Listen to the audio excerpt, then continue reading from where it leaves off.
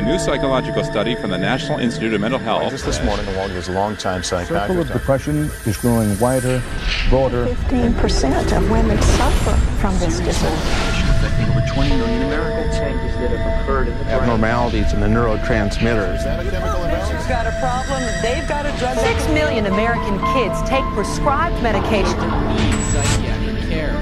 But what if the criminal is mentally ill? The punishment, a form of aversion therapy.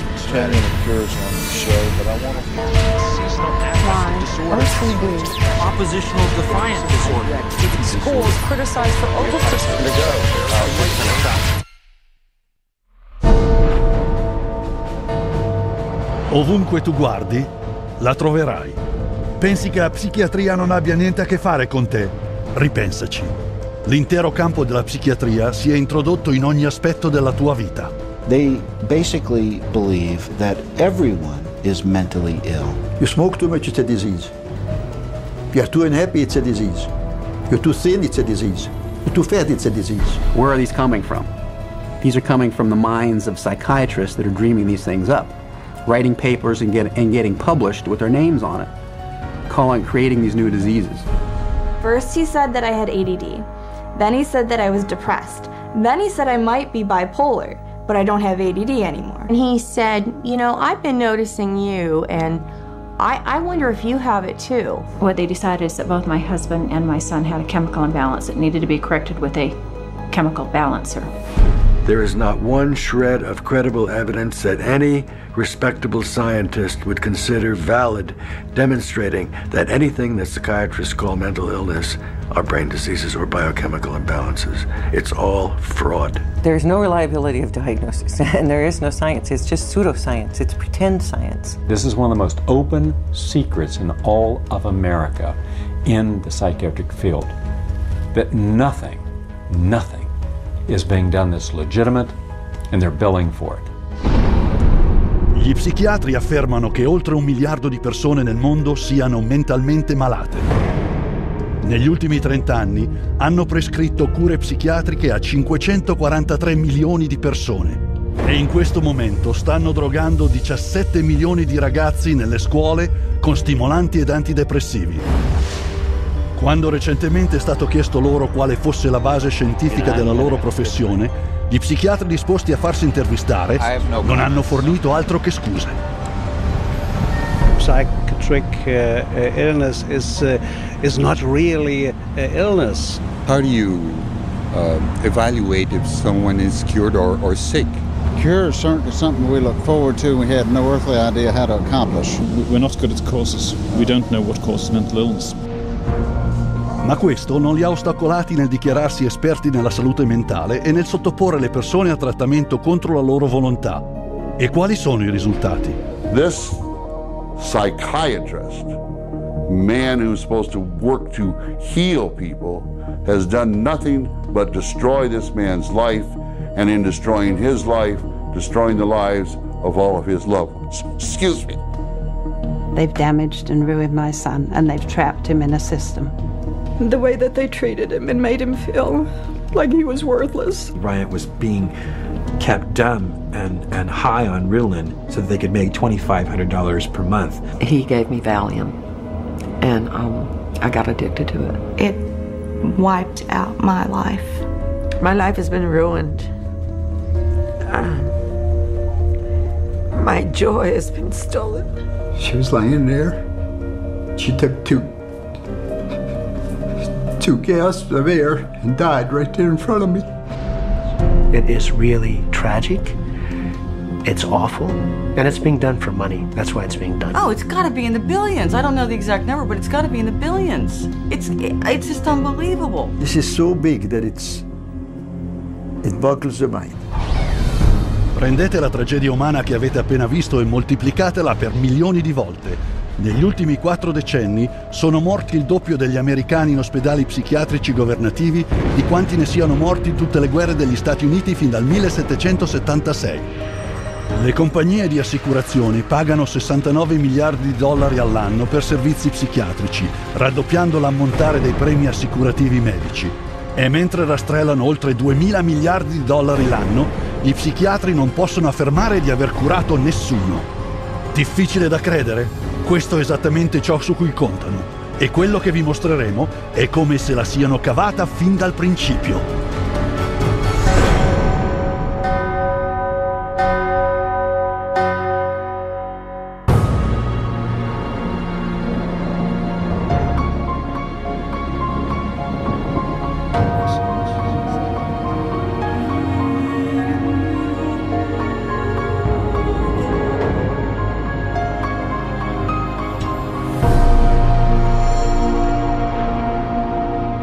The roots of psychiatry have to do with control, power, and alienation from certain groups of people who were uncomfortable to be around. They were locked up in these places to get them out of the way. The history of psychiatry, I think, really is related to institutions. L'ospedale reale di Bethlehem, a Londra, è stato uno dei primi istituti psichiatrici. Comunemente noto come Bedlam, l'ospedale era poco più di un magazzino per coloro che erano considerati matti. I pazienti erano confinati in gabbie, armadi e stalle di animali, incatenati alle pareti e venivano flagellati, mentre l'istituto faceva pagare l'accesso al pubblico per mostrarglieli. Nel XVIII secolo William Betty fu il primo ad affermare che i suoi istituti potessero curare i malati mentali. I manicomi di Betty lo resero uno degli uomini più ricchi d'Inghilterra, sebbene i suoi trattamenti fossero tanto disumani quanto quelli praticati a Bedlam e senza aver mai curato neanche un singolo paziente. Il suo successo finanziario diede l'avvio ad un boom degli istituti e diede l'opportunità agli psichiatri di realizzare un profitto da questa attività in espansione. This was an era where, on both sides of the Atlantic, specialized institutions for the mentally ill are beginning to be built in large numbers. Those institutions date back certainly to the beginning of the 18th century, and in a few cases even earlier than that. But the explosive growth of an asylum sector, of asylumdom, as some historians have called it, is very much a 19th century phenomenon. It's that period when the state is persuaded to invest tax dollars in building these places. Ma mentre quelli che dirigevano gli istituti si arricchivano, agli psichiatri mancava ancora la credibilità per massimizzare i propri guadagni. In order to justify their profession, they needed to come up with these biological solutions, or they didn't have any profession. The only way for them to solve that was to attempt to start believing that these people that were suffering from emotional disorders was from a biological basis. Whatever was done to make this person more manageable would be simply called a treatment. And the sad reality is that many of these so-called treatments were, in essence, torture. The near-drowning devices that were developed in this period, for example, must have been appallingly frightening. For example, one device involved putting the patient into a coffin, closing the lid, and dumping it into a bath of water, and then opening it up and trying to revive the patient. There were a range of these things, and the mortality rate was very, very high. Gli psichiatri hanno poi cercato di dare credito alle loro pratiche mascherandole dietro il linguaggio della medicina. Questa riformulazione del trattamento divenne nota come il modello medico. Somebody who's really hyper and manic, if you're wrapped up in a cold sheet and dunked into some water, you're going to quit acting manic because that's a punishing treatment. But as soon as the symptoms started to go away, they started to believe that somehow by wrapping them up and dunking them in cold water, it was draining the toxics out of their body. So they built the medical model around that. Spingendo la teoria biologica della malattia mentale un passo avanti, un americano, Benjamin Rush, propose l'idea che la pazzia era causata da un eccesso di sangue nella testa. La cura? Rimuovere il sangue tramite qualunque mezzo possibile. Costrizione, acqua fredda, salasso e perfino il terrore. E con ciò un nuovo modello medico fu creato. Benjamin Rush was probably the most famous American physician of the Revolutionary era. Rush was known as the master bleeder. He bled his patients for madness. He also invented something called the tranquilizer. It's a chair that looks a little bit like an electric chair. The patient was confined in this apparatus sometimes with cold water applied to his or her head for some hours at a time, and Rush announces in a letter that he's invented this new contraption and dubbed it the tranquilizer. Le procedure di Rush, spesso letali, erano descritte nel suo libro di testo del 1812, che fu la fonte autorevole per la psichiatria per i successivi 70 anni. Venne venerato così tanto che nel 1965 Rush venne immortalato come padre della psichiatria americana sullo stemma dell'Associazione Psichiatrica Americana. Mentre il XIX secolo passava, i fallimenti sempre più numerosi della psichiatria nella cura della pazzia minacciavano le loro basi finanziarie, forzandoli ad inventare nuovi modelli medici. The cures promised when it was delivered. So by the 1860s and 70s, a growing mood of pessimism was covering Europe and North America, that effectively the new institutions were ever growing in size but not growing in their effectiveness. Il XX secolo portò nuovi modelli medici. Lo psichiatra americano Henry Cotton mutilava i suoi pazienti rimuovendo parti del loro corpo e dichiarando che quello era un passo avanti nel trattamento della malattia mentale. The earliest target was the teeth and then the tonsils and the sinuses. But when patients didn't get better, the enthusiasts for this treatment then started to move down the body and to say, well, obviously patients have swallowed bacteria in their saliva, so stomachs need to go, spleens need to go, colons need to go. Quando la protesta del pubblico contro la tortura e la mutilazione dei pazienti aumentò, gli psichiatri inventarono nuovi metodi, acclamando ciascuno di essi come cura miracolosa.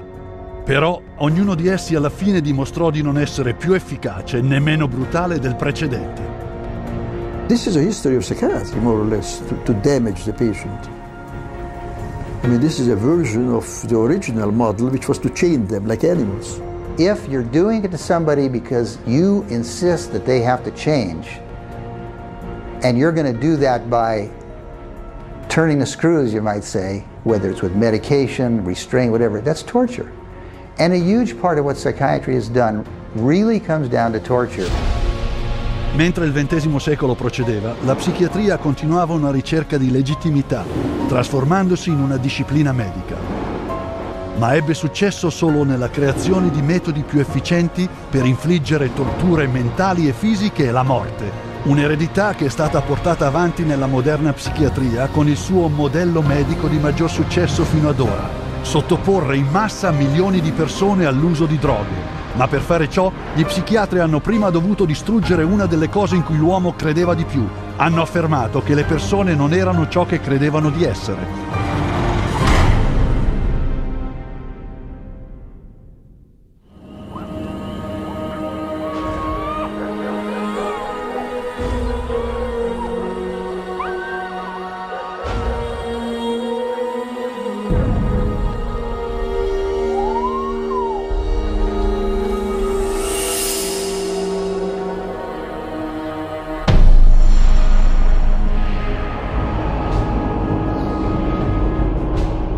Università di Lipsia, Germania, 1879. Il professore Wilhelm Wundt fa degli esperimenti sui sensi dell'uomo. Wundt dichiara che i pensieri, la personalità e il comportamento dell'uomo non sono dovuti a niente di più che a reazioni chimiche del cervello. Wundt became frustrated with his inability to change behavior because he was dealing with the original, psychology. That's the psyche, that's the soul. He created a new science, which was based on man being an animal without a soul, to be trained, not to be a thinker, but to be trained. Studenti da tutto il mondo si riunirono per studiare la nuova definizione di uomo data da Wundt come organismo privo di anima. Lo spirito di quell'epoca venne riassunto dal filosofo tedesco Friedrich Nietzsche. Gott ist tot. Gott bleibt tot. Wir haben ihn umgebracht. Seguendo la teoria di Wundt, un russo, Ivan Pavlov, condusse degli esperimenti su animali per trovare dei metodi per modificare il comportamento. Pavlov studied in Wilhelm Wundt's laboratory in Leipzig, Germany, in the late 1800s. And he experimented with dogs, with electrodes and stimulus response, denying privileges to denying rewards. And he noticed that when you brought out some food in front of animals, dogs in particular, that they would begin to salivate. So he'd ring the bell at the same time that he brought the food out, and then eventually, instead of bringing the food out, he just rang the bell, and of course the dogs got all excited. He called that a conditioned reflex. I primi soggetti umani di Pavlov furono i bambini. Fece loro dei buchi nelle guance per raccogliere e misurare la saliva. Pavlovian conditioning became one of the major foundations of a lot of behavioral science research in the 20th century. L'idea che il comportamento potesse essere controllato tramite condizionamento ripetitivo divenne nota come comportamentismo. The behaviorists believed that all children are animals and can be trained as animals. This was the view of behaviorists. As a matter of fact, John Watson, the most famous of the behaviorists, says that you have to treat human beings or look at human beings the way you would look at the ox you slaughter. See, the behavior is not interested in what's up in your head or your soul because they don't believe there is a soul. Il successore di Watson, lo psicologo di Harvard B.F. Skinner, credeva che tutto il comportamento potesse essere manipolato per adeguarlo a qualunque cosa lo psicologo del comportamento mirasse. Skinner developed what's called operant conditioning, where he was able to demonstrate you can change animal behavior by certain schedules of reinforcement, by giving them rewards at certain times, and then you can teach pigeons to play ping pong, for example, and you can teach rats to run mazes. And you can teach human beings to seek certain economic or societal rewards. Skinner could actually shape new behavior patterns, and this actually was the sort of thing he quite soon became very famous for. Probabilmente il suo più famoso esperimento fu la scatola di Skinner.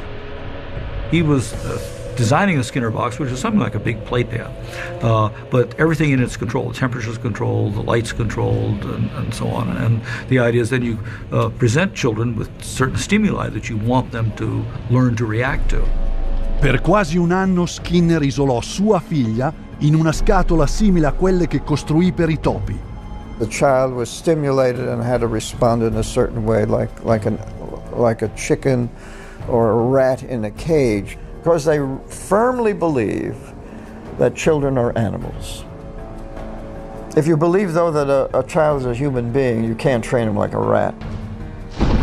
Attualmente vengono pagati ogni anno circa 40 milioni di dollari dai contribuenti all'Istituto Nazionale della Salute Mentale degli Stati Uniti per la ricerca psicologica sul comportamento, per un totale di 19 miliardi di dollari fin dal 1948. Con questi fondi gli psichiatri utilizzano le stesse tecniche di condizionamento sviluppate da Pavlov, Watson e Skinner. Esempio significativo, un centro di detenzione giovanile in cui i bambini vengono collegati ad una batteria da 270 volt e ricevono uno shock con una procedura chiamata terapia dell'avversione. Antoine was having a number of problems because he was up at a center that was shocking him every time he did anything. There was a button on a little, almost like a TV remote, that would be used and pushed. They will get an additional shock for trying to remove the electrode.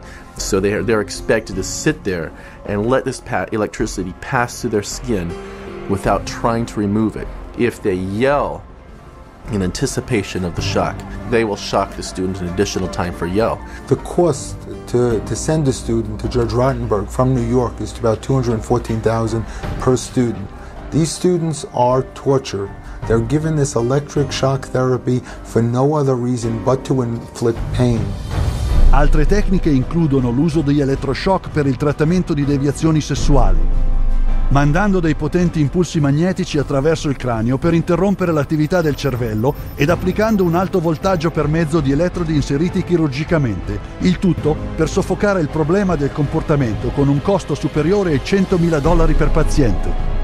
E mentre questa scienza senz'anima condusse a tecniche per la modifica del comportamento che continuano a fruttare miliardi in ricerche e trattamenti, posò anche le basi per un altro movimento psichiatrico che causerà la morte di milioni di persone.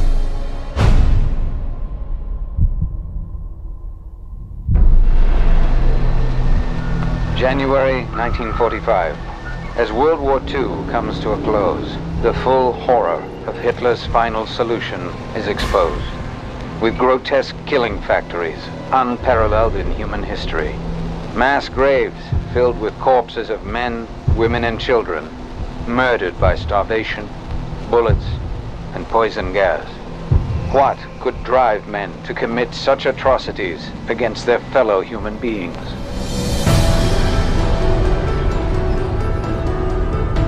La risposta è la pseudoscienza chiamata eugenetica, creata e promossa dagli psichiatri decenni prima che i nazisti arrivassero al potere.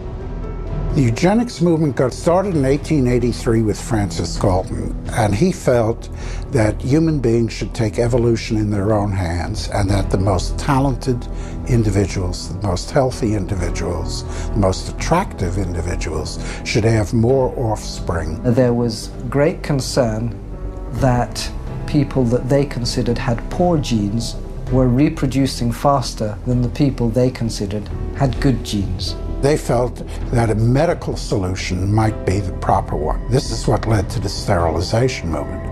It resulted in sterilization of mentally ill people, sterilization of retarded people, sterilization of people we don't like politically and sociologically. So the problem is not with genetics.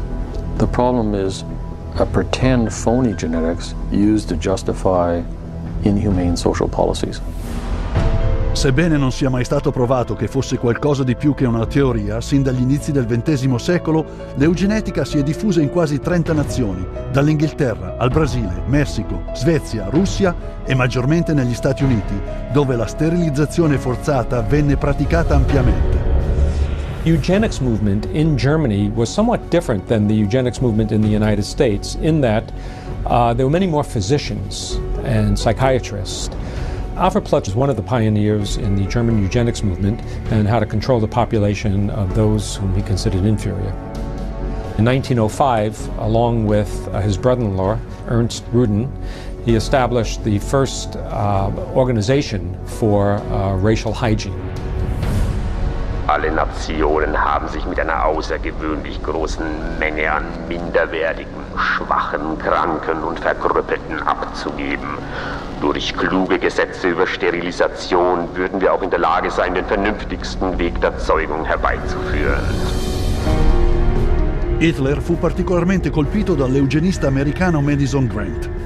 Il libro di Grant, Il passaggio della razza migliore, fu proclamato da Hitler come sua Bibbia personale. Nel suo libro Mein Kampf, Hitler sostenne l'eugenetica come la scienza che avrebbe ricostruito la nazione tedesca. Körperlich oder geistig gesund ist, dem ist es nicht erlaubt, seine Krankheit an seine Kinder weiterzugeben. Das Recht auf persönliche Freiheit wird durch seine Pflicht, die Rasse zu beschützen, eingeschränkt. The German eugenicists welcomed the Nazi advent to power because the Nazi program could fund the very programs that they had in mind. The Nazis gave them political support, financial support, and conversely, the psychiatrists gave the Nazis a medical justification for their genocidal policies. Something like 40% of German psychiatrists had joined the SS by 1933. They weren't forced into the SS, they just joined it naturally, because the beliefs were very, very similar. Ruden and his work led directly to the decision to move from sterilization to murder. Il loro piano era semplice. Primo, convincere il pubblico che gli indesiderati deboli di mente volevano sfuggire al peso della propria esistenza, ma non lo potessero dire, e che ucciderli fosse un atto di misericordia. Successivamente ampliare la definizione di inferiore fino ad includere i testimoni di Geova, gli ebrei, gli zingari e gli omosessuali, tutti coloro che non sono degni di vivere. Gli psichiatri produssero film di propaganda, noti come film sullo sterminio nazista, mostrati in 5.300 teatri in tutta la Germania.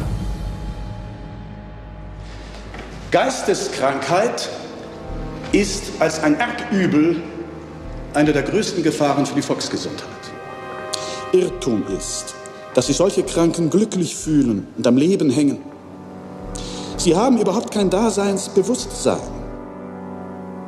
Wer von ihr befallen wird,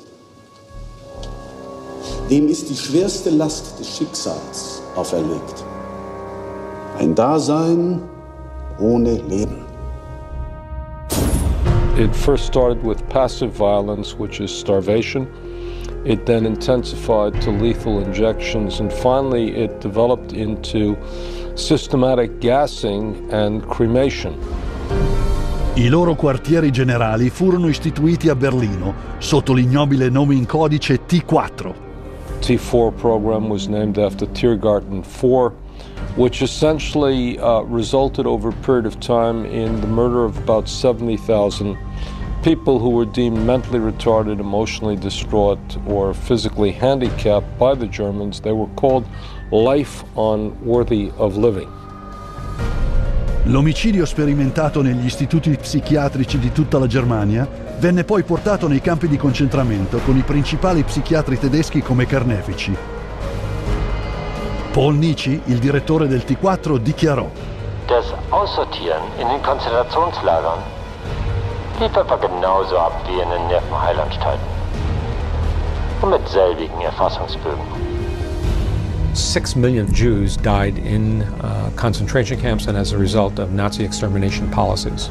Rudin congratulated Hitler for making his, that is Rudin's, 30-year dream come true. Dopo la resa nazista, una corte internazionale di giustizia fu tenuta per mettere la psichiatria sotto processo per i suoi crimini di guerra. Ma gli psichiatri americani, temendo un colpo decisivo che avrebbe compromesso il futuro della psichiatria, si intromisero e scaricarono la colpa su alcuni psichiatri tedeschi. There were some doctors who were prosecuted, but very few. Ernst Rudin returned to Switzerland at the end of the war. He did not serve any prison time. One of the strangest things of all about the legacy of Nazi science is that some of the nastiest psychiatric eugenicists at the end of the war went back to work either in Germany or sometimes in the United States. Ciò che iniziò come un piano psichiatrico per eliminare le persone indesiderate si era a questo punto esteso in tutto il mondo civilizzato ed è stato responsabile dell'omicidio di 11 milioni di persone. Gli psichiatri, mai consegnati alla giustizia come vedrai, hanno continuato a portare avanti l'eugenetica in tutto il mondo e al giorno d'oggi ne vediamo i risultati nel razzismo, nella sofferenza umana e negli interminabili conflitti sociali.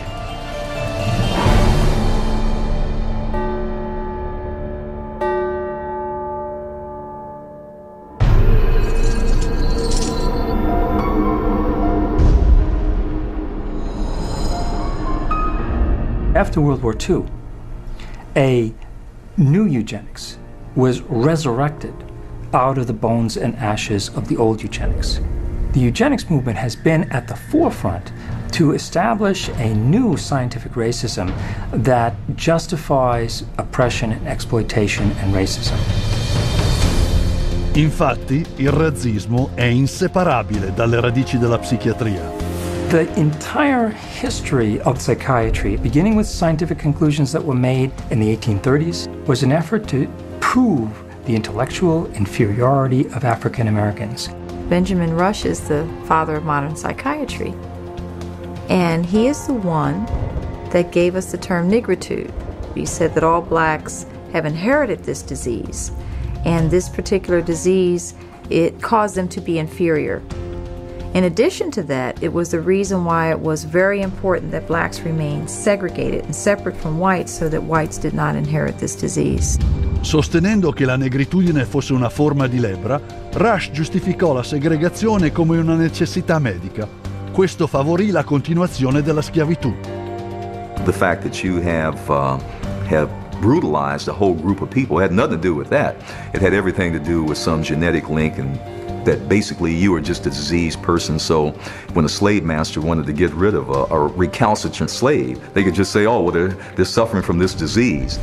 Drapetomania, that is the name of the mental disorder that was contrived by Samuel Cartwright, who said that blacks have a mental disorder if they had a desire to run away from slavery.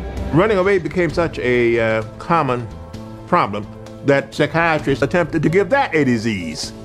He says, but that's a cure for that. And the question was, well, what's the cure for that? Frequent whippings, frequent whippings. You'd be surprised how that disease clears up when the lash is put in place of their excuses. Dopo che la schiavitù venne abolita, il razzismo psichiatrico non solo continuò ma si intensificò. L'American Journal of Psychiatry proclamò ufficialmente che i negri, visto che discendevano da selvaggi e cannibali, erano mal preparati ad una migliore civiltà. Nel frattempo la pseudoscienza dell'eugenetica intensificava le sue attività razziste. There is a clear and long and intimate connection between the eugenics movement and the Ku Klux Klan. Harry Laughlin, who was the Carnegie Institution's director of the Eugenics Record Office, had a close relationship to the Ku Klux Klan through the publication of a book called White America, which was written by a major Klan leader. So Laughlin wrote a glowing review of the book in the Eugenics News. And at the same time, you have the Ku Klux Klan using eugenics to justify their racist goals. Ma il razzismo psichiatrico non era esclusivamente americano. Alcuni dei peggiori abusi del XX secolo ebbero luogo in Sudafrica, dove il governo adottò le stesse teorie e pratiche razziste usate da Hitler. Non era una coincidenza. Il primo ministro aveva studiato l'eugenetica come studente di psicologia negli anni '20 nella Germania nazista. Dr. Hendrik Verwoerd is regarded as the architect of apartheid. He saw South Africa as a divided state with whites, blacks and brown people living in totally separate areas, with black people having no rights whatsoever. Mentre l'apartheid era in vigore, gli psichiatri istituirono ospedali psichiatrici in tutto il paese, che non erano in realtà niente più che campi di lavoro per schiavi. These places operated under a private company by the name of Smith Mitchell and Company. They were saving money through the cheap accommodation for psychiatric patients while making a massive fortune out of money that Parliament had appropriated for medication. So it was a corrupt system. Quando questa operazione venne finalmente smascherata, si scoprì che erano morti 67.000 prigionieri, mentre allo stesso tempo gli psichiatri avevano intascato 117 milioni di dollari in finanziamenti provenienti dal governo del Sudafrica. L'Organizzazione Mondiale della Sanità ha pubblicato un rapporto nel quale si dichiarava che la psichiatria aveva sostenuto il razzismo e che l'apartheid era parallelo alle proprietà e al commercio di schiavi. Nel 1971 negli Stati Uniti, lo psichiatra Louis Jolly West continuò l'eredità razzista della psichiatria, concependo un esperimento segreto sulla terapia dell'avversione chiamato Centro della Violenza. Il suo piano, finanziato dal governo, inserire elettrodi nel cervello dei maschi afroamericani e ispanici in modo da sottoporli a shock qualora dovessero mostrare un qualsiasi comportamento violento, e se questo non funzionava, venivano castrati chimicamente con farmaci. Quando la proposta razzista di West oltraggiò il pubblico, il piano venne rapidamente archiviato. Sebbene le spietate teorie razziste della psichiatria avessero subito un duro colpo, non vennero fermate. Nel 1994 lo psicologo Richard Ernstein fu il coautore del libro La curva a campana, nel quale sosteneva di provare che i neri erano geneticamente disabili e perciò inferiori ai bianchi. The bell curve really argues a very old eugenics idea. It argues that people are born with different kinds of intellectual abilities, that these are inborn pretty much at birth. It goes back to the notion that somehow black people are genetically and biologically inferior to white people as a way to justify what was really its programs of social racism and social sexism. And you see that kind of thinking going on in public school testing and IQ testing and educational testing and tracking. And this new tool fit into that old mold. It was a new tool that could prove the intellectual inferiority of African Americans. The psychiatric profession has done great damage, certainly in the past, and far too many in the present too, to subvert democracy and perpetuate racial stereotypes, even more, deep racism in society. We have to battle against this continual misinformation, disinformation, pseudoscience. It can be repackaged in whatever form or format it is. But if it is based solely upon the color of one's skin and then is the merit of that human being, I just reject it. Così, oggi, la fiamma dell'odio continua a bruciare, alimentata da bugie pseudoscientifiche. Questa è l'eredità della psichiatria, come giustificazione per il razzismo e pretesto per la repressione politica.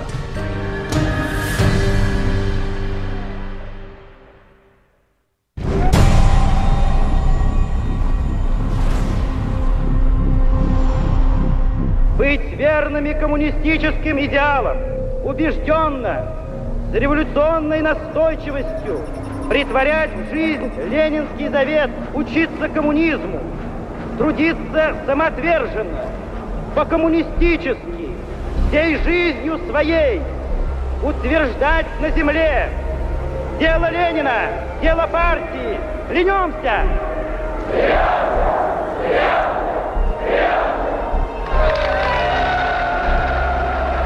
Il regime sovietico esigeva una lealtà assoluta. Quelli che non portavano avanti la linea del partito venivano considerati dissidenti ed etichettati come nemici dello Stato. Con niente di più di una diceria detta alla polizia segreta, essi sarebbero scomparsi in uno degli speciali ospedali psichiatrici. Nonostante i rischi, questi cosiddetti dissidenti misero in atto le loro idee di libertà. Я вел жизнь тайную, конспиративную. Никто не знал, что я это делаю. У меня была маленькая подпольная типография. И я stavo делать листовки. Mentre altri si consideravano dei fedeli cittadini sovietici. Я, например, считал, уверенно считал, что я один из лучших советских людей. Когда уже даже меня арестовали и написали особо опасный государственный призыв, я рассмеялся. Я при нем, при этом же самом нынешнем генерале, рассмеялся. А он меня вызывает psichiatra na utro. Secondo gli psichiatri sovietici, essi soffrivano di inflessibilità delle convinzioni, un sintomo di un nuovo disturbo, la schizofrenia indolente. Вот когда добьешься, тогда я заем. Так, до конца пей. Перепей, ну я не буду с ним. Ребята, ну заставьте его. Давай пей, брат.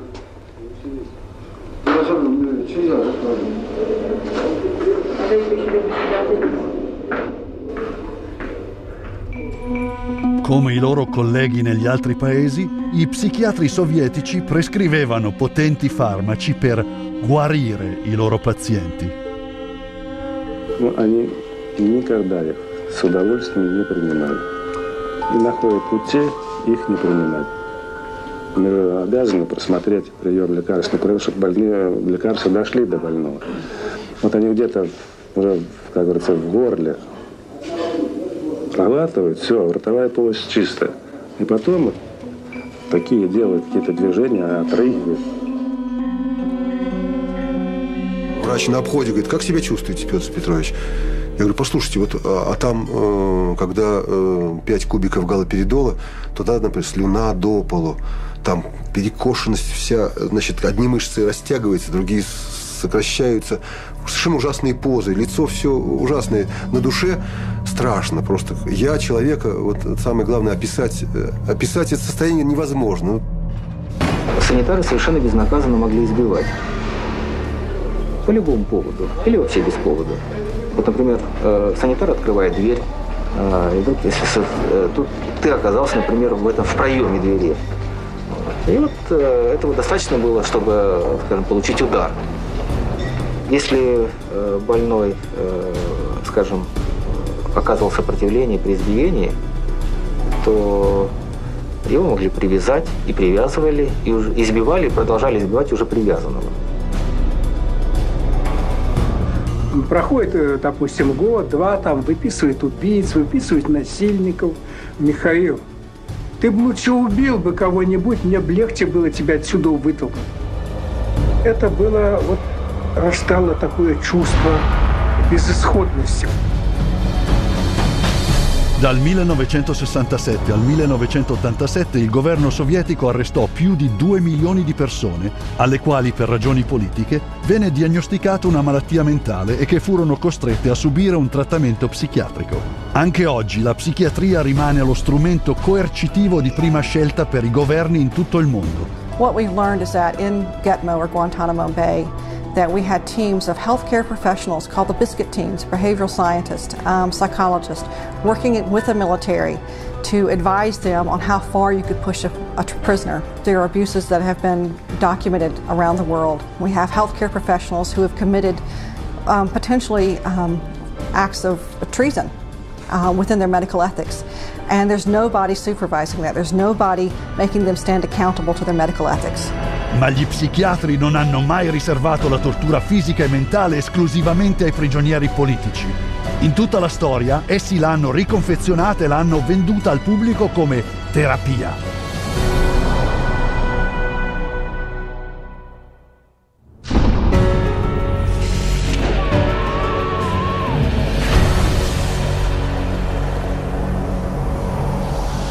Fin dagli anni '20 gli psichiatri adottarono una nuova serie di procedure che dicevano funzionassero tramite danni cerebrali arrecati intenzionalmente.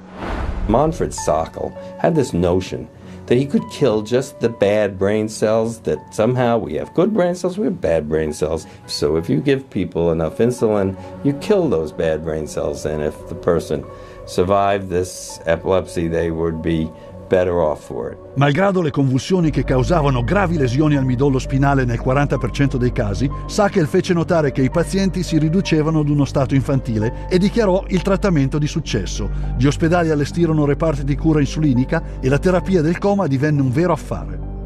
Non volendo essere da meno, l'ungherese Ladislaus von Meduna ritenne di poter risolvere la malattia mentale per mezzo di attacchi con un farmaco chiamato metrazol, che risultava in danni cerebrali. He noticed his epileptics had no mental health problems, and his mental health patients, his psychiatric patients, seemed to have no epilepsy, and so he thought doing one would obviate the other. The theory was that epilepsy and schizophrenia couldn't coexist in the same brain, and that if epilepsy was induced, that a seizure was caused, it would, quote, drive out the schizophrenia. There's no scientific basis for this whatsoever. Il metrazol era rapido e redditizio. In una mattinata un singolo psichiatra poteva provocare shock chimici in 50 pazienti, portandoli ad uno stato docile e trattabile. Entro il 1939 il metrazol era diventato così popolare tra gli psichiatri e i loro assistenti da venire usato nel 70% degli ospedali americani e in quasi tutti gli altri paesi del mondo. Il successo finanziario dell'insulina e del metrazol favorì lo sviluppo di un metodo ancora più redditizio per indurre convulsioni dannose per il cervello. How is electric shock therapy done? We use these electrodes. We place them on the patient's head like this, and then by means of this machine we pass a controlled electric current through the brain, just for a fraction of a second. The patient doesn't feel it. La storia dietro questa cura miracolosa cominciò in un mattatoio romano. In Italy, in 1938, two Italian psychiatrists decided to observe that before slaughtering pigs, in order to make the pigs more docile, they would apply electrodes to their temples that were hooked up to wall current, and that this stunned the pigs, but it didn't kill them, and they could then slaughter them. Well, this gave them the encouragement to try inducing convulsions with electricity.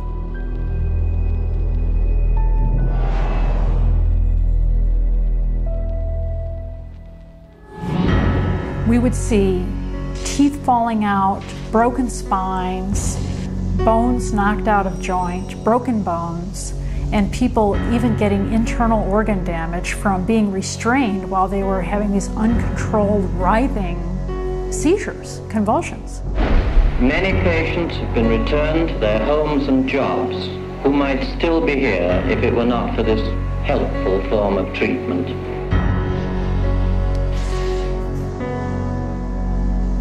Dopo il successo nel far passare i danni cerebrali come cura, gli psichiatri si misero alla ricerca di modi ancora più accurati per colpire il cervello. La storia cominciò nel 1848, quando un'esplosione conficcò una sbarra d'acciaio nella testa di un operaio delle ferrovie del Vermont, Phineas Gage. Benché Gage sopravvisse, la sua personalità venne notevolmente alterata. 70 anni più tardi, il neurologo portoghese Egas Moniz volle provare ad ottenere un risultato simile, perforando il cranio di un paziente e spruzzando alcol puro direttamente nel cervello, distruggendo il tessuto dei lobi frontali. Moniz dichiarò la nuova procedura lobotomia. Il dottor Walter J. Freeman sarebbe diventato il più famigerato praticante della lobotomia. Aveva scoperto di poterla fare più velocemente senza dover perforare il cranio. There was no anesthesia. And he would just lift up the eye and stick nothing more than an ice pick right into the brain, right under the orbital bone, and then just rake the thing back and forth until he was satisfied that he had caused enough disruption of brain tissue, and then pull it out. Freeman percorse il paese con la sua lobotomobile, facendo a pezzi il cervello dei suoi pazienti in dimostrazioni pubbliche e talvolta nel veicolo stesso. And he would pull up and offer lobotomies to people, get referrals from the local doctors, or sometimes people didn't even go through doctors. They'd go right to the lobotomobile, and he would just do the brain damaging procedure right there. Quando gli venne revocata l'autorizzazione ad eseguire operazioni chirurgiche, dopo che l'ultimo paziente morì sul tavolo operatorio, Freeman aveva fatto o superveduto oltre 3.500 lobotomie, più del 25% delle quali, come ammise lui stesso, avevano lasciato le vittime in uno stato vegetativo. They lobotomized 1 million people in the 40s and the 50s and beginning of the 60s until they came to the conclusion that this was a destructive treatment. Ma sebbene le storie di cure miracolose fossero state rapidamente smascherate come frodi che avevano causato danni irreversibili al cervello, gli psichiatri si portarono un passo avanti inventando nuove forme di psicochirurgia promosse come progressi medici. I completely shuddered from head to toe. And that's what I heard in my head when he drilled something in my brain. Northwest, actually, of the centre hole. I'm sorry I had to do that. Yeah, why did you have to do that? I went, oh, funny, and all. Did you? My head all shook inside. Oh dear. Oh, my head shook inside. Yes, all right. Everything shook, the eyes, everything, the teeth. Oh, that's well, isn't it? That was grievous bodily harm done to my brain. And nobody has the right anyway to play God with somebody's brain. The whole operation took about 8.5 hours, and they kept me awake for every second of it, and I remember every second of it. And I still remember it to this day because I have this operation every day of my life. Whether I like it or not, I have it. Gli psichiatri elogiano ancora i benefici della lobotomia, un trattamento che frutta loro $31 milioni l'anno. Ma sulla scia della reputazione un po' offuscata della lobotomia, gli psichiatri hanno rapidamente riportato in pieno uso l'elettroshock. Lo hanno ribattezzato terapia elettroconvulsiva, dando ora ai pazienti degli anestetici per soffocarne le urla e dei farmaci paralizzanti per evitare di osservare gli spasmi dell'agonia. The main misconception that people have about ECT is that it's new and improved. The new and improved refers strictly to these cosmetic improvements because, in fact, they make it easier on the witnesses. The person isn't shaking all over the table. They're paralyzed now. It isn't new, it isn't improved, it is worse. Every 10 years or so there tends to be, first of all, a denial that it causes any harm. Secondly, an acknowledgement that it might have caused harm, but here's a whole new approach, and now this one is blameless, without any research to back it up. The ECT machine can produce anywhere from 50 to 400 volts. It's the kind of energy that we use for industrial machinery that might be in a steel mill or a printing press, some large piece of machinery. It's an extraordinary amount of energy and it causes a great deal of damage. E mentre le storie di prigionieri fisicamente maltrattati per mezzo di elettroshock vengono ben pubblicizzate, la quantità di elettricità usata dagli psichiatri per la terapia elettroconvulsiva è fino a 33 volte maggiore. E il danno è spesso indirizzato verso il più indifeso. 2/3 di coloro che subiscono l'elettroshock sono donne, con diagnosi del tipo sindrome premestruale, disturbi della menopausa o depressione postparto. Metà dei pazienti trattati con elettroshock sono anziani. A 65 anni, con il diritto all'assistenza medica statale, si verifica un aumento del 360% degli americani che ricevono l'elettroshock rispetto ai 64enni. E qual è il risultato di tutto ciò? 40.000 morti e innumerevoli altre persone il cui cervello è stato tanto danneggiato da non avere alcuna speranza di tornare a una vita normale. Con una spesa di soli $12 di elettricità, gli psichiatri guadagnano $5 miliardi soltanto negli Stati Uniti. Ma la successiva cura miracolosa che gli psichiatri hanno aggiunto al loro arsenale ha fatto fare loro più soldi che mai. poiché è più veloce, meno cara e capace di rendere ogni uomo, donna o bambino un paziente a vita.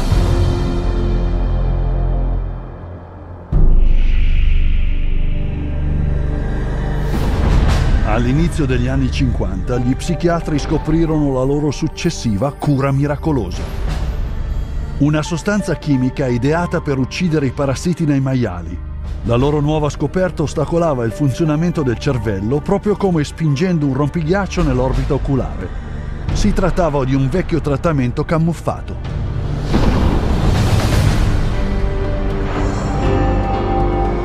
With the advent of these new tranquilizing drugs, it seems not too much to say that we're on the verge of an entirely new era in the treatment of mental illness.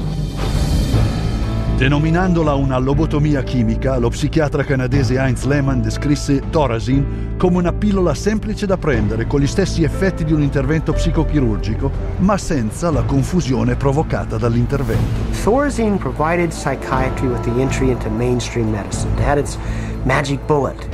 If I'm a psychiatrist and I have to spend an hour talking to someone in psychotherapy, there's only so much I can charge for that hour. But if I can come in, give you a pill and send you back out in 15 minutes or 10 minutes, that's a much more efficient use of my time monetarily. Ciò che gli psichiatri non dissero al pubblico era che Thorazine causava una condizione neurologica paralizzante conosciuta come discinesia tardiva. And that's a neurological syndrome where you have muscle twitches, abnormal jerks, which are uncontrolled, and they either last for a long time or sometimes they're permanent. So that's very clear, very well recognized long-term or permanent brain damage from these medications. Mr. Blount has virtually no signs of his original illness now. The signs that the movements of his mouth are completely side effects of the drugs that he was on for 20 years. Mr. Blount is quite rational. He understands what's going on. And if you're patient, he can carry on a very rational conversation with you. Even when you remove the drug, it may still remain. It means you have caused a permanent disabling of the brain. In the late 50s, you get the first signs of it, people starting to worry about it. But it's not until the late 70s that psychiatrists start warning their patients about it. 20 years. Il produttore di Thorazine, SmithKline French, aveva le sue buone ragioni per tenere nascoste le cattive notizie. Solo nel primo anno SKF vide un ricavo del 3000% dai suoi investimenti originali. Mantenendo nascosto al pubblico e alla stampa i seri ed invalidanti effetti collaterali, eminenti dottori e psichiatri si incontrarono in Porto Rico per gettare le fondamenta per l'espansione delle droghe psichiatriche nel futuro. Lo psichiatra dottor Nathan Klein scrisse nel rapporto finale della conferenza: The present breadth of drug use may be almost trivial when we compare it to the possible number of chemical substances that will be available for the control of selective aspects of man's life in the year 2000. Il dottor Klein capeggiò un movimento che divulgava nuovi farmaci psichiatrici miracolosi sul mercato mondiale, sostenuto da un'imponente macchina pubblicitaria dove spendeva centinaia di milioni di dollari. La psichiatria ora era un'industria di fornitori di droga. Nel 1970 l'Associazione Psichiatrica Americana era così dipendente dai soldi provenienti dalle società farmaceutiche che il 30% del suo budget annuale proveniva dai loro annunci pubblicitari nelle sue pubblicazioni ufficiali.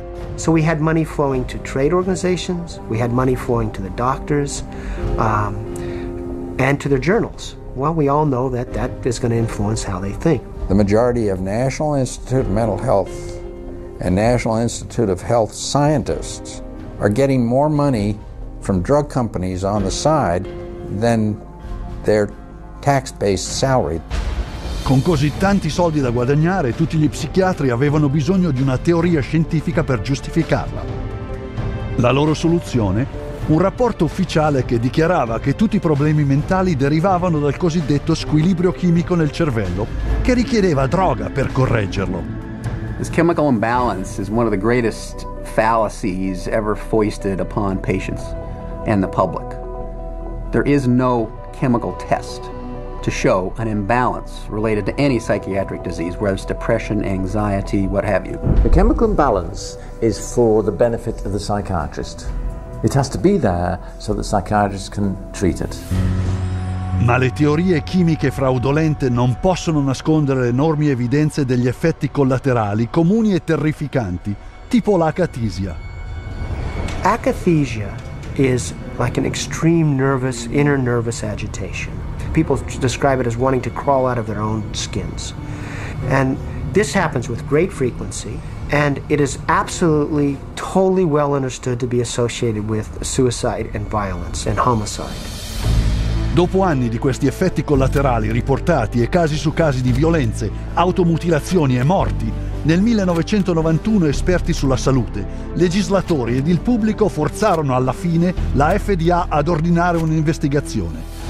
I know with absolute certainty that if Charles had any idea of the side effects of Prozac, he would never have taken it. I had two sons, David Lee, age 8, Billy 16, a wife 20 years, all gone. I'll tell you why. After being on Prozac for 21 days, my wife shot and killed both of these two boys right here. She turned the gun to herself and shot herself twice. I took the 9mm automatic, sat down on the bed and put the gun to my head. And I blew a 4-inch hole out the back of my arm instead of my head. Thank God I was a lousy shot. Had someone looked further into Prozac, steps could have been taken to avoid it. Ciò che si riteneva essere un'udienza imparziale era un comitato per la maggioranza di psichiatri con personali legami finanziari alle compagnie farmaceutiche. They basically couldn't find an expert, a doctor, a psychiatrist, at a leading medical school who basically in some way or another didn't have a consulting agreement, hadn't taken money from the pharmaceutical companies. I do not find from the evidence today that there is credible evidence to support a conclusion that antidepressant drugs cause the emergence and or the intensification of suicidality and or other violent behaviors. 500 deaths, 33 murder cases, and over 20,000 adverse side effects.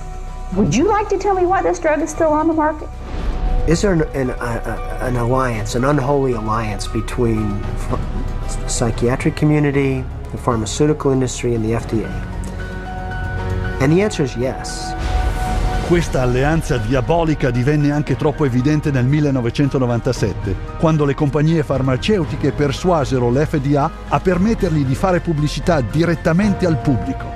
Con gli psichiatri che fornivano l'appoggio medico, in soli 3 anni le vendite di droghe psichiatriche salì alle stelle, raddoppiandosi di quasi 2 volte e mezzo.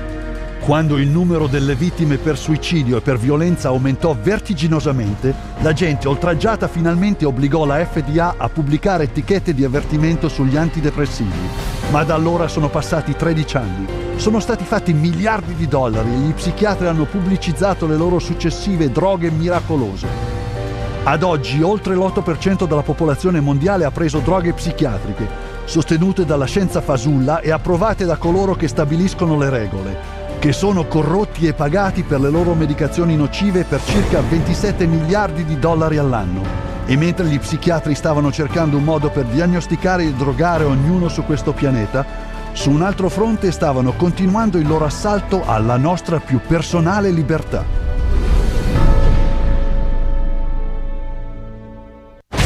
Gli psichiatri richiedono l'assoluto diritto per determinare quale sia la migliore soluzione per il cosiddetto malato mentale. Dopotutto i malati mentali sono pazzi e non sono capaci di valutare il loro trattamento.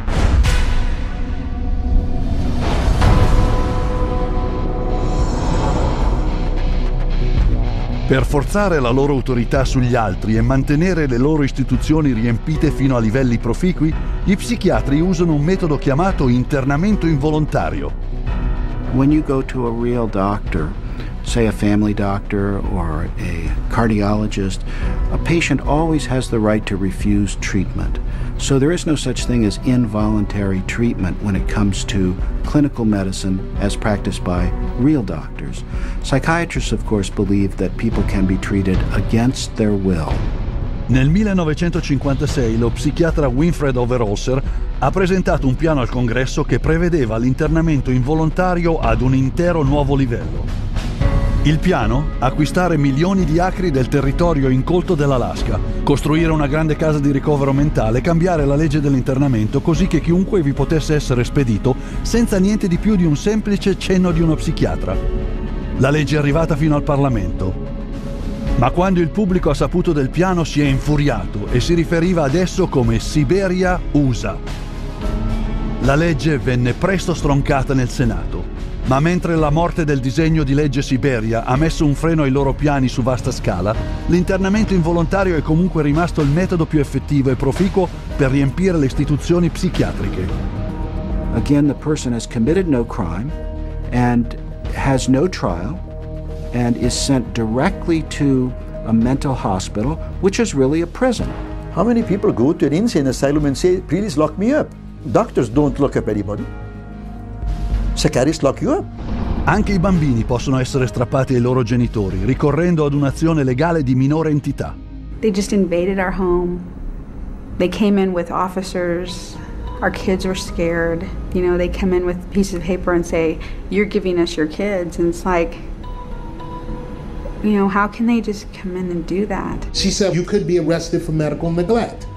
And I said, but how was that when, you know, this is my child?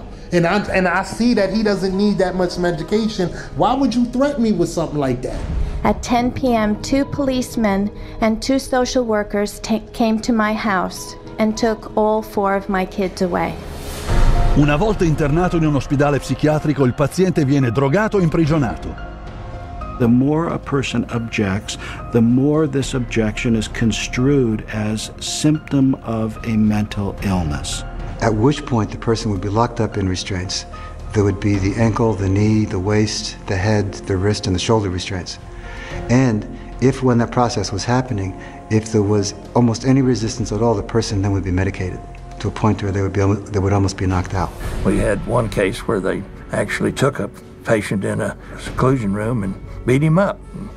Then they lied about it to the services that investigated. So it's a pretty wide range of abuse issues that we've encountered. Lo staff psichiatrico incita i pazienti alla violenza, così che possono fatturare fino a $1.600 al giorno per ogni paziente immobilizzato. A patient would resist diagnosis, resist treatment, and also want to leave treatment while they were at the hospital.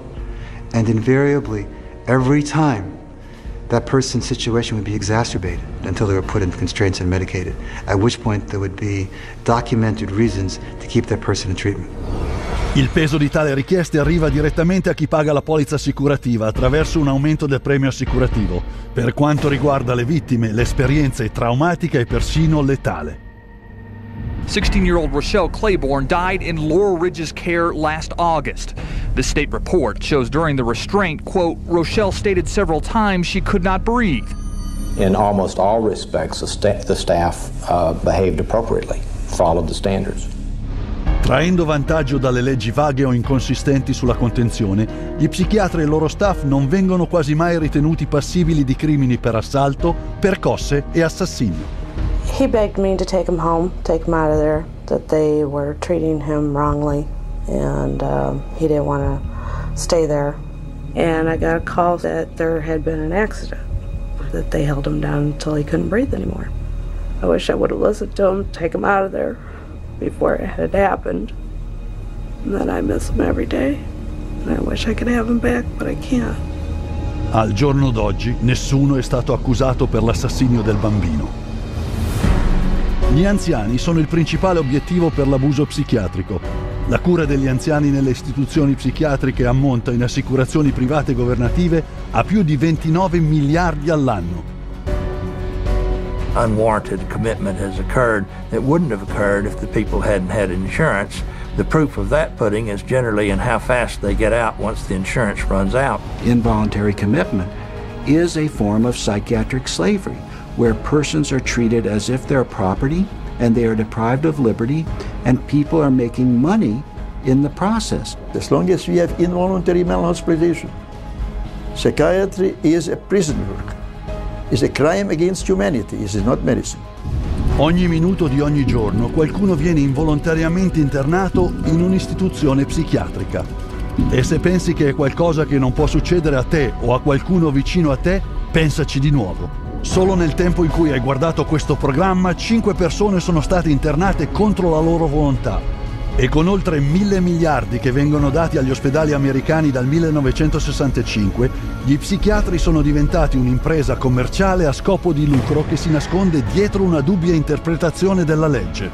Ma troppo spesso gli psichiatri commettono crimini troppo lampanti per essere ignorati.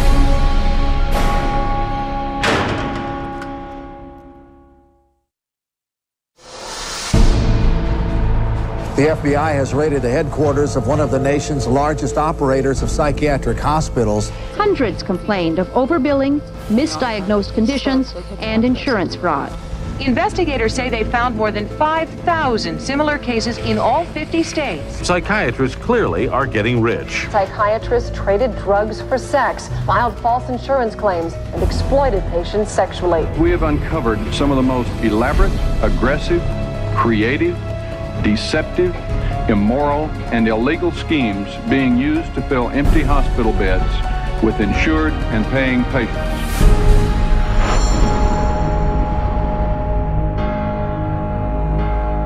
Ogni psichiatra giura di seguire un codice di condotta etico, di mettere la cura del paziente al di sopra di tutto. Ma di tutte le discipline mediche, la psichiatria ha il più alto numero di frodi e di abusi. Psychiatry is almost a license to print money. If a doctor were clever enough, and many of them are, there's no reason that they couldn't make at least $500,000 a year fraudulently and get away with it in psychiatry. I don't purport to have deposed every psychiatrist in Las Vegas. I can tell you for a fact I haven't. Maybe I've deposed half. And by and large, they were a dishonest, deceitful, lying bunch of people. Le loro pratiche criminali e ingannevoli nel fatturare sono così prevalenti che gli investigatori delle assicurazioni hanno un gergo per queste cose, la moda della California e la stretta di mano da $100. $100 handshake is when usually a patient is institutionalized. Psychiatrist, psychologist will visit that person, shake hands with them, say, hello, I'm Dr. So-and-so, I'm taking care of your problem here, and then leaves. They might have 10 or 20 patients there. They bill an hour for each one, and they might be in the hospital for a total of 30 minutes. So 20 patients, 20 hours, and they'd send the bills off to Medicaid. We see that most of the victims of recovered memory therapy were women who had excellent health insurance, whether it was government insurance or private insurance, because many insurance policies wouldn't pay for this kind of long-term nonsense. So those people were targeted because of the nature of the insurance that they had. Ogni anno l'industria psichiatrica statunitense froda governo e assicurazioni private di $40 miliardi, usando ogni mezzo possibile per ingannare il pubblico. There were some advertisements, very seductive advertisements for people wanting to lose weight and were having problems losing weight. And they would be given, all expenses paid to go to a particular spa. But when they got to this spa and went in and signed in, it wasn't a spa, it was a psychiatric center. And then they couldn't get out. What instead they received massive doses of mind-altering drugs, and they were kept for a lengthy period of time, and their insurance carrier was billed tremendous amounts of money for something that was unnecessary. Ma le loro menzogne vanno oltre i reparti psichiatrici e finiscono nei tribunali, dove come testimoni pagati dicevano qualsiasi cosa per prendere la loro paga. A psychiatric expert who will have one opinion in one scenario and a completely opposite opinion in another scenario based on which law firm or governmental agency is paying for his time. These psychiatrists, on one hand, will tell the public that suicide can be prevented, but will go into court and tell a jury that suicide cannot be prevented. And then once you show his prior inconsistent statements, you also show that he is paid very well by pharmaceuticals, then the jury says, you know what, we're not so sure about you because you just lied to us. Aggiungete all'ingordigia, alla disonestà e all'avarizia i loro crimini sessuali. Pur essendo solo il 6% dei medici statunitensi, gli psichiatri commettono un terzo dei crimini correlati al sesso fatti dai dottori. It has happened so often that by the mid-80s, the insurance companies who insure physicians across America started writing sexual claims out of the policies altogether. That's how common it was.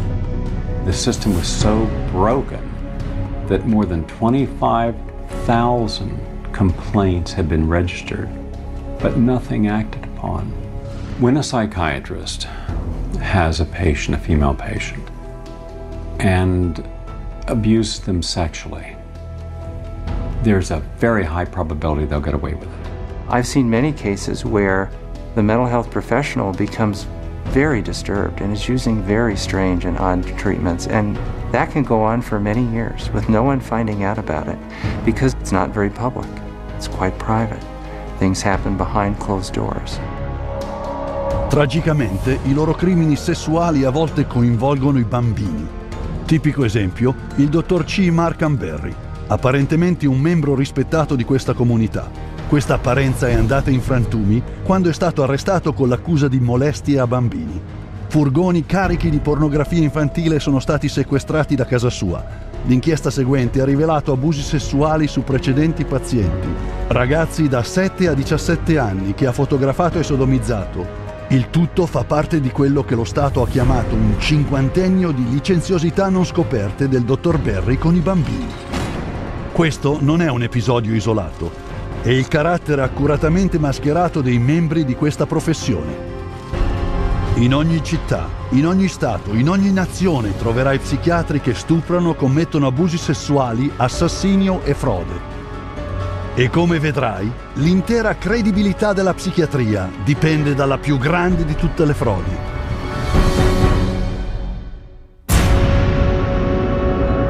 I was diagnosed with a chemical imbalance, manic depression. They diagnosed me with having ADD. He told me I had conduct disorder, ADHD, mild depression, Major depression. manic depressive, Borderline personality disorder. social anxiety, depression, and schizophrenia, ADHD. Sleep disorder, identity problems, There's no such thing as mental disorder. A mental disorder is whatever someone says it is, and if the person saying this is a mental disorder has enough power and influence, then people believe, oh, that's a mental disorder. Ma non si può avere potere o influenza senza credibilità. Allora la psichiatria fabbrica la sua. It's based on a grab bag of checklists for disorders that are published in a book called the DSM, which is the Diagnostic and Statistical Manual. There are no statistics in this book, by the way. That just makes it sound more scientific. They create this cluster of disease, and they get together and they vote. Is this a disease? All in favor, say aye. It's marketed as a scientifically based document. Now, the American Psychiatric Association, which publishes the DSM, do a lot of work to create an aura of scientific precision around the DSM, but it's not scientifically based. Dalla prima edizione del DSM, il numero di disturbi mentali aggiunti dietro votazione al manuale diagnostico della psichiatria è arrivato a 374 e con ogni nuovo disturbo gli psichiatri creano un altro modo ancora per defraudare il pubblico. If you have 27 ways to bill in the DSM, that's 27 ways to bill. If you have 300, that's 300 ways to bill. So you can pretty much find anyone walking on the street that could fit into a DSM somehow. When you build insurance companies, you can't say the word. You've got to say a number. And they have numbers for the most ridiculous things. You know, like arguing with your mother or peeing in the bed. Adolescent rebellion disorder is an official psychiatric diagnosis. Arithmetic learning disorder is an official psychiatric diagnosis. General anxiety disorder is a recent diagnosis. For each one, there is a 5-digit code with a decimal point. Now, the implication of that is if I have illness 403.16, that's different in some important and scientifically proven way from someone who has 403.17. And nothing could be further from the truth. Alquanto incredibilmente, presentando il DSM al mondo come un fatto scientifico, gli psichiatri ammettono liberamente la sua totale mancanza di scientificità. We have no diagnostic reliable markers for almost any illness there is in the DSM. What we're testing for in psychiatry, it's hard to say because there's nothing specifically. But as far as a test that's clinically useful, basically we're not there yet. We don't have any laboratory tests that we can use to determine whether somebody does or doesn't have a mental illness. There are no good biological tests for detecting mental illness. There is no test, there's no biopsy you can do. There is no chemical test right now. There are no specific tests to confirm the diagnosis or show the improvement, like any blood tests or any x-rays or anything like that. Oh, in my practice I don't do any tests. I just speak with people and listen to them, and then I make a decision in what kind of illness. Queste diagnosi variano molto a seconda dello psichiatra che le fa. In questo filmato, ripreso con una camera nascosta, una persona viene visitata da diversi psichiatri, lamentandosi sempre degli stessi sintomi. I'm extremely unorganized, and I didn't used to be. It's caused problems in the family. It's caused problems getting, I'm self-employed. You've got ADD, ADHD, and you're depressed, and your depression is bipolar depressed. You have a brain chemistry disorder, and it's probably genetic. You have a lot of the symptoms of depression. So it seems like it is a mixed picture. What that means is like we got some depressive symptoms and some, high symptoms. If you're bipolar, I'll need to give you a mood stabilizer. We don't know. I kind of doubt it. It's considered low-grade bipolar. You are more of the ADD than ADHD. And as far as medications for depression, because I would recommend that you start a medication, which are Prozac, Zoloft, Paxil, Celexa. Usually Propylene XR is pretty good. I'll give you some Lexapro in the morning and some Trazodone at night. Lamictal is a better medication for that. It works on your depression also. But the treatment for any bipolar cycling is the same. Lithium, Remeron is another one. Trazodone, Tegretol, Depakote, Wellbutrin, Lexapro, Lamictal, Equitroid, Depakote, Lithium, Ambien. You may need an antidepressant also with your Lamictal. We don't know if I give you a medication if it is going to work or not. To a certain degree, it's trial and error. You never know if it's the right drug. How many people have I cured? Well, there are no real cures right now in psychiatry. I have cured none of my patients. We're always challenged by our lack of knowledge. I mean, in fact, we don't know what the causes of mental illness are. Most mental illnesses, we do not know the cause. Of course, it would be nice to know exact reasons of disorders, but maybe in the future. I'm the Director of Research at the American Psychiatric Association. We don't know the etiology of really any of the mental disorders at the present time. DSM-5 is coming out. It's grown to 10 times its original size, and it labels everybody. I could find 5 diagnoses that would fit you or anybody else. Paragonate questo ai metodi di ricerca della patologia, una reale scienza che scopre reali malattie usando una grande varietà di precisi test diagnostici. We do millions of laboratory tests as well as the structural examination and the microscopic examination. It's a whole series of applied scientific procedures. In the case of psychiatry, there isn't any laboratory tool that can precisely identify a psychiatric disease and allow it to be classified. It's not as if there's some study of tissue or some study of the body or some study of matter.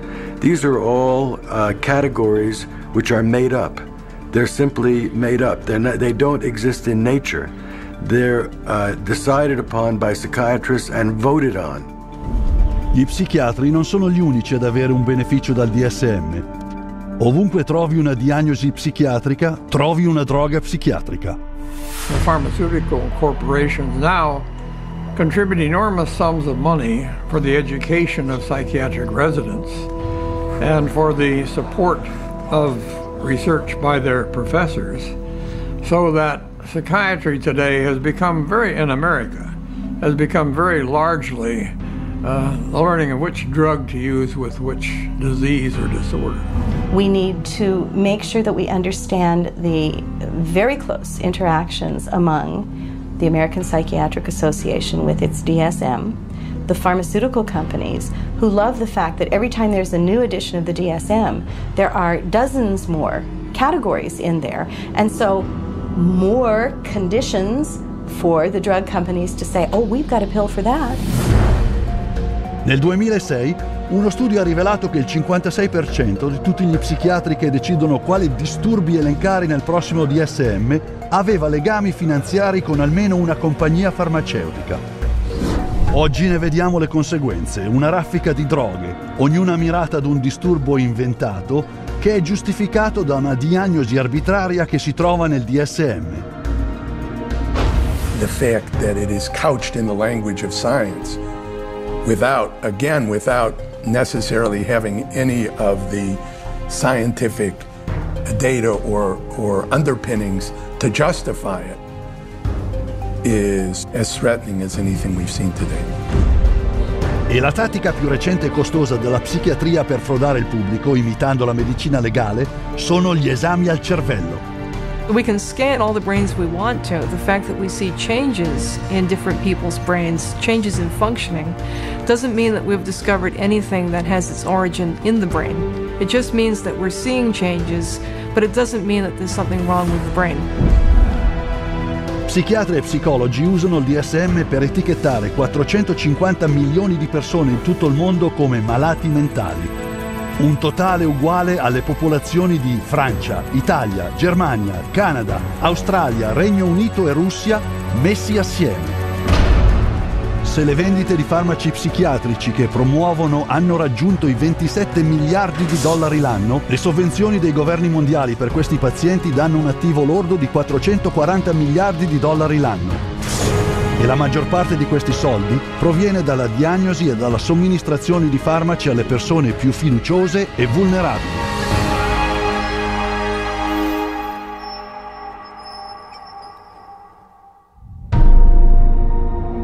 We have swallowed all manner of poisonous certainties fed us by our parents and school teachers. If the race is to be freed from its crippling burden of good and evil, it must be psychiatrists who take the original responsibility.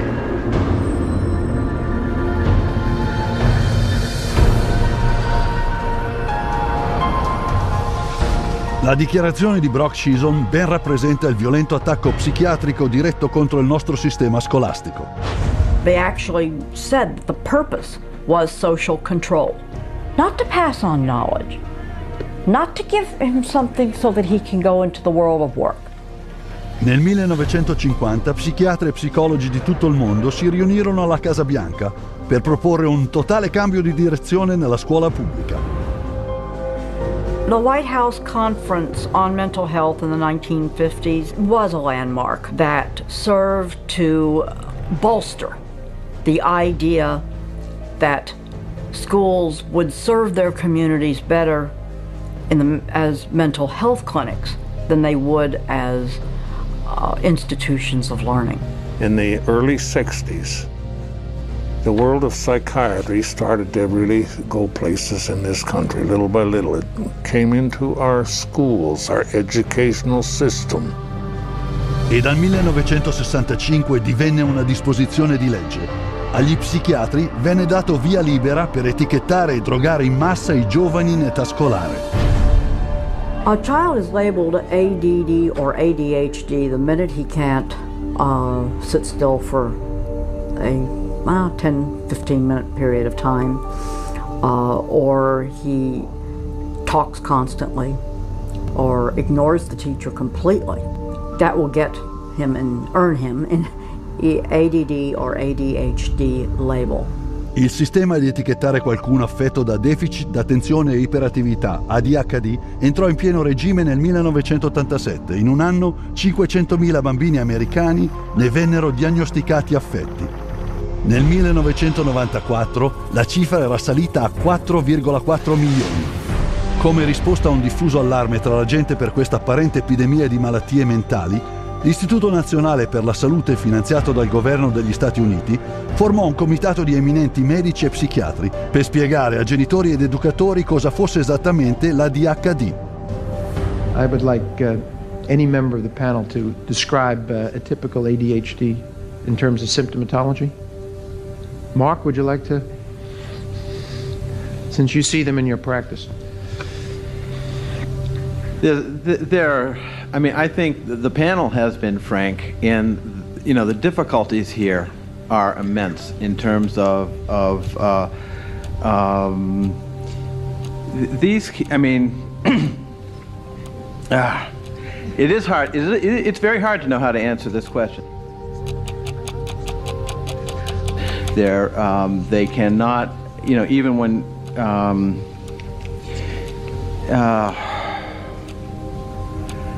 they are as if driven by a motive. There are some good clinical descriptions.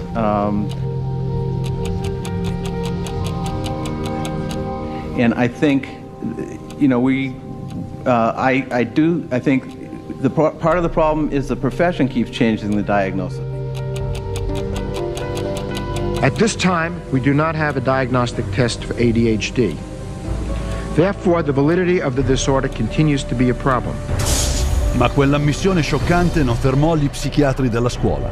2 anni più tardi, il numero di studenti americani diagnosticati affetti da ADHD balzò a 6 milioni. Oggi 20 milioni di bambini nel mondo sono etichettati con qualche forma di disturbo dell'apprendimento, una diagnosi spesso fatta in pochi minuti. We would sit behind a two-way mirror along with the parents. We would then look at the child. We would do small manipulative activities with them to see where their deficit was. It was wrong what we were doing. We were looking at a 5-minute glimpse of this child's life and saying, okay, here you go. Here's a little pill, take it, you'll be fine. Queste pilloline tipo Ritalin, Adderall e Concerta sono classificate dalla Drug Enforcement Administration americana come sostanze con un alto grado d'assuefazione, assieme alla cocaina, eroina e anfetamine. When I was on the Ritalin, it made me just feel totally different, like I wasn't even who I was. I was, flipping out, was twitching, going crazy. I felt like I was out of it all the time, like I wasn't there. I wasn't human. You're just a zombie, pretty much. You do what you can just to get by and just don't do anything extra. My mother never teased me, but she thought I really had ADHD and I was wrong. I had something wrong with me. So I thought she'd feel bad and feel sorry for me if I died. But then again, I thought that she would miss me a lot, and I also love her a little more than I wanted to kill myself. And so I stopped when I realized that. L'abbondanza di farmaci da prescrizione ha creato una nuova fonte d'entrata per i bambini, la vendita delle proprie medicine ai compagni di scuola. It's called kiddie cocaine. They take the Ritalin and they just repackage it and they sell it on campus to the kids because it's like speed. I figured if I was gonna do drugs, I might as well make it worth it. And I ended up doing street drugs, and then I ended up getting into it really bad. We're looking at marijuana and other things as being gateway drugs, and actually the so-called medications are a greater gateway drug. The Ritalin drugs are backfiring big time because if the child is already disruptive and he takes cocaine, he's going to be a lot more disruptive after he's taken it. It is not going to calm him down. Boom, she got on the drugs and her personality changed, her behaviors changed, they became erratic and dark and violent, and it was just a nightmare. He kept having adverse reactions, becoming very, very angry. He could not control his behavior, he couldn't control his temper. He was on 5 different psych meds, Prozac and lithium, and he was 7 years old. And he was unable to function. He would have rages and then crying and all kinds of just violent rages, grabbing knives and all of this.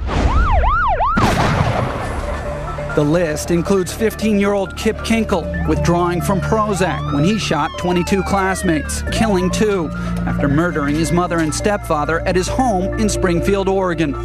18-year-old Jason Hoffman on Effexor and Celexa when he opened fire at his California high school, wounding 5. 15-year-old Sean Cooper on a mix of antidepressants when he shot students in Idaho. And 17-year-old Eric Harris on Luvox when he and partner Dylan Klebold killed 12 classmates and a teacher in the bloodiest school massacre yet, Columbine. E tutto ciò offusca la vera ragione per cui un bambino va a scuola: avere un'istruzione. Dal 1970 ad oggi gli Stati Uniti sono piombati dal 9° al 28° posto nella classifica mondiale del livello accademico, mentre durante lo stesso periodo il numero di scolari americani etichettati come affetti da disturbi dell'apprendimento è schizzato alle stelle e la vendita di farmaci per l'ADHD si è moltiplicata per 32. Children don't ask for psychiatric drugs. Children don't ask to be diagnosed. They don't want to be called crazy. So you have to ask the classic Roman question, legal question, cui bono, who benefits?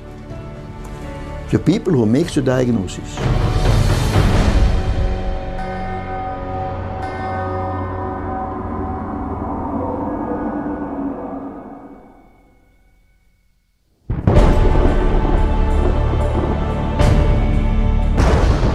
Psychiatry should actually go into government, that politicians should listen to psychiatrists. Psychiatrists should be in every parliament and should direct and monitor political activities.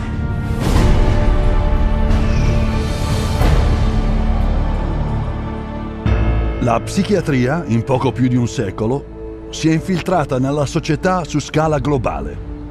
E non è stato per caso. People aren't aware that in 1940, a prominent British psychiatrist, Colonel J.R. Rees, addressed the National Council on Mental Hygiene and set the agenda for psychiatry for the next 60 years. Since then, psychiatrists have been given authority in nearly every sector of our society, with tragic results. We must aim to make it permeate every educational activity in our national life. Public life, politics, and industry should all of them be within our sphere of influence. We have made a useful attack upon a number of professions. The two easiest of them, naturally, are the teaching profession and the church. The most difficult are law and medicine. Il collega di Rees, lo psichiatra G. Brock Chisholm, cofondatore della Federazione Mondiale della Salute Mentale, in seguito ampliò i piani della psichiatria. To achieve world government, it is necessary to remove from the minds of men their individualism, loyalty to family traditions, national patriotism and religious dogmas. E per attuare il loro piano strategico, gli psichiatri americani convinsero il Congresso statunitense che la malattia mentale era una minaccia nazionale che solamente loro, dietro un cospicuo aumento degli stanziamenti, potevano risolvere. E così cominciarono le enormi spese da parte del governo degli Stati Uniti per la ricerca psichiatrica, che salirono dal $1 milione del 1946 agli 1,4 miliardi di dollari di oggi, un aumento di più del 139.000%. L'influenza psichiatrica si diffuse in tutta l'America e lo stesso accadde nel resto del mondo. Dietro le ripetute crisi mondiali si troverà l'operato della psichiatria. Esempio, lo psichiatra serbo Jovan Rašković richiese la pulizia etnica dei croati e musulmani a causa della sua salda credenza nella loro inferiorità razziale. Il risultato? La Bosnia negli anni 90, dove il collega di Rašković, lo psichiatra Radovan Karadzic, ed il primo ministro Slobodan Milosevic crearono campi di concentramento balcanici, dove ancora una volta avvennero la tortura di massa, lo stupro e l'assassinio dell'innocente. Uno psichiatra militare spiegò come ciò veniva fatto. C'est très difficile tuer millions de personnes. C'est très difficile, techniquement difficile. Les Allemands étaient bons techniciens et ils ne pouvaient pas, ils pouvaient seulement 6 millions de Juifs exterminés. Ils massacrent, par exemple, 100 ou 200 de personnes, ou violent 100 femmes et 100 jeunes filles, pour que les autres sont effrayés et échappent.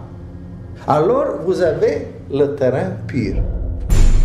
Con il condizionamento pavloviano vecchio di un secolo, assieme alle moderne tecniche di controllo mentale, gli psichiatri e gli psicologi possono trasformare l'uomo medio e addirittura dei bambini in assassini di massa. You could train them to use firearms indiscriminately. You could train them to shoot people with very little feeling or thought.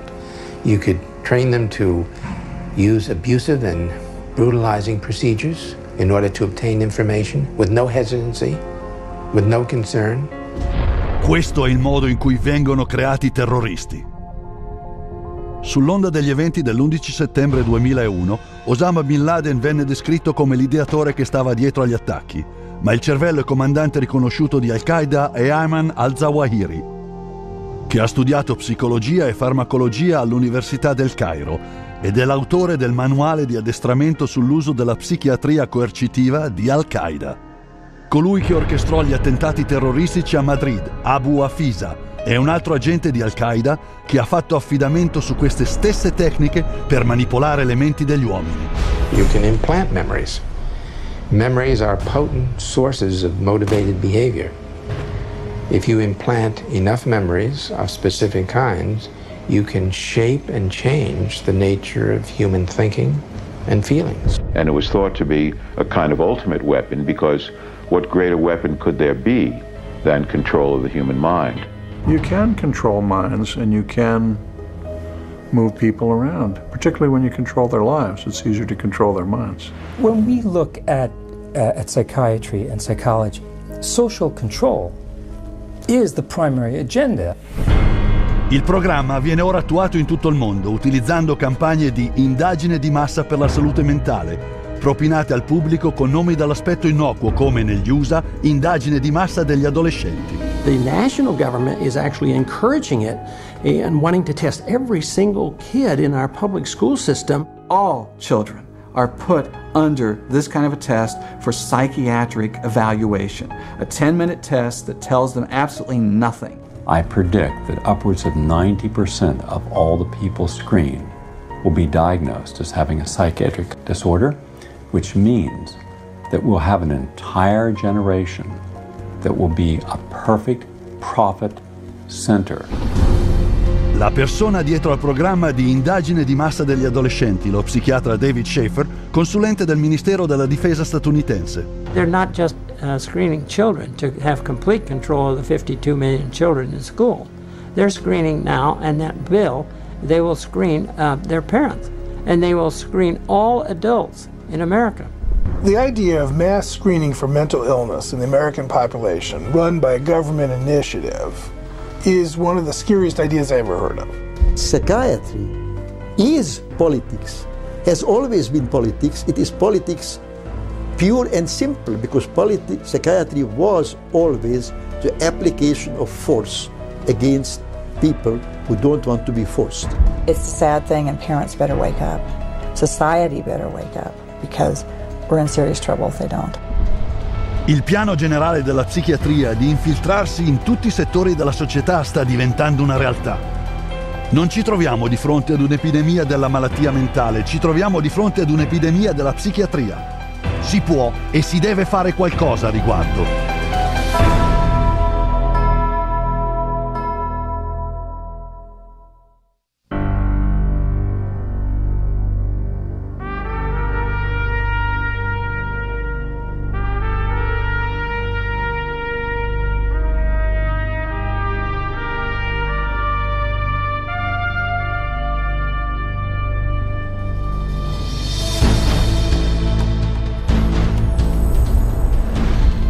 Fondata nel 1969 dalla Chiesa di Scientology, il Comitato dei Cittadini per i Diritti Umani investiga ed espone le violazioni dei diritti umani della psichiatria.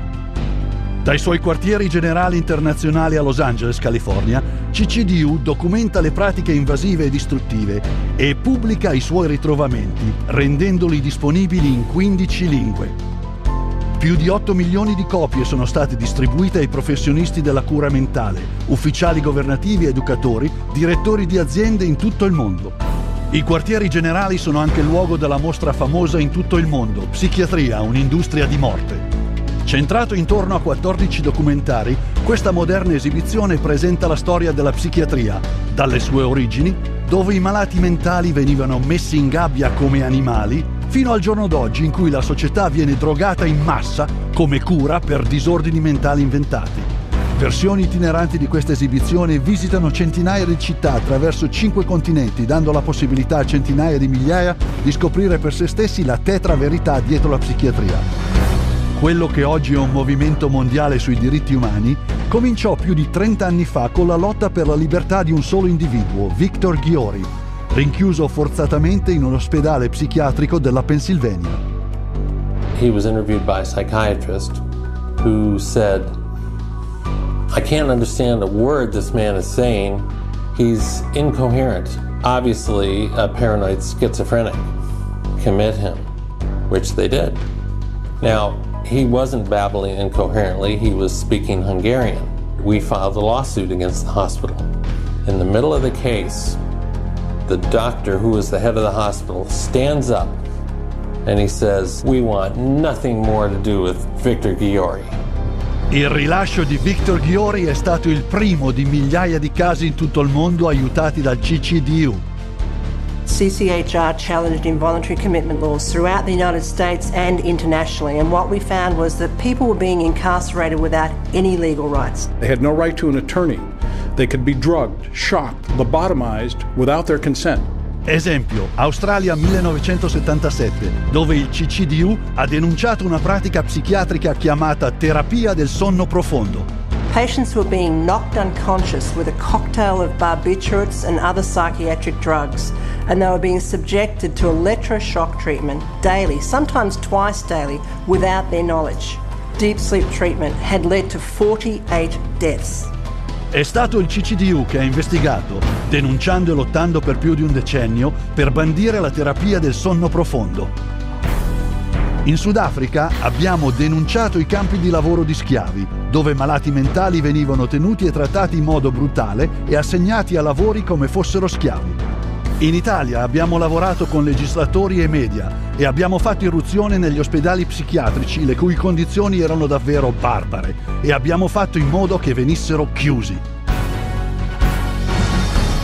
In Giappone abbiamo denunciato i crimini finanziari degli psichiatri e degli ospedali che derubavano il governo e i contribuenti. I colpevoli furono puniti e gli ospedali vennero chiusi. E negli Stati Uniti il CCDU ha scoperto una frode di $1 miliardo da parte della catena di ospedali privati per la salute mentale più grande della nazione. 600 agenti federali hanno condotto raid in 20 stati. Dozzine di procedimenti giudiziari, milioni di multe imposte e un'intera catena di ospedali corrotti hanno dichiarato bancarotta e sono stati permanentemente chiusi. Dietro ogni avvertimento per il pubblico sui farmaci psichiatrici che vedi oggi vi è il CCDU. CCHR has documented the side effects of these drugs, has taken evidence to the FDA, has gone to Congress, has obtained congressional hearings. It took 13 years before the FDA finally admitted that those drugs can cause suicide and issued black box warnings. We got 9 state laws passed. Following that, it was the introduction of the Child Medication Safety Act in 2004. Negli ultimi 3 anni ci sono stati più di 50 avvertimenti da parte di agenzie per il controllo dei farmaci a livello internazionale che denunciavano i pericoli degli psicofarmaci. History has told us every workable method that could be used to help people who are seriously disturbed, who do need some sort of treatment, has been suppressed and smashed by the vested interests of psychiatry and the pharmaceutical industry. The public's largely been getting their information from the industry that benefits on putting them on psychiatric drugs. It's an advertising campaign. It's not science, it's marketing. CCHR is causing things to change by being champions for a growing number of well-intentioned people who are risking their professional careers to speak up against the abuses of psychiatry.